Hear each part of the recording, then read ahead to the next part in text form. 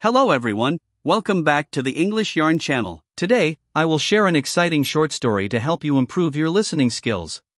In a colorful town by a vast lake, there lives a boy named Leo. Leo is 8 years old and has a big dream. He wants to sail across the lake. Every day, he watches the boats glide on the water, imagining his own adventures. One day, Leo decides today is the day he will sail the lake. He finds an old boat by the shore.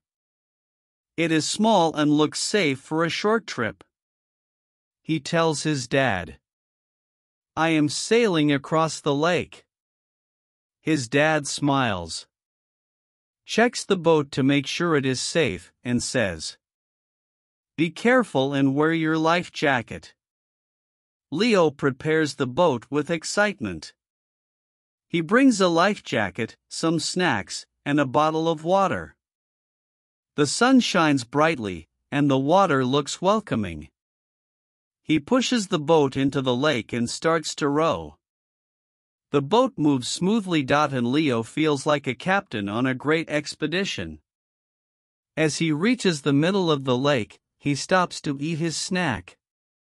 The water is calm, and the view is breathtaking.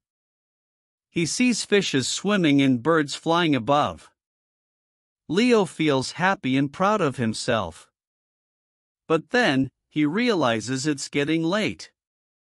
The sun is starting to set, and he needs to return. He rows back, following the sun as it slowly dips below the horizon. The lake turns golden, and everything looks magical.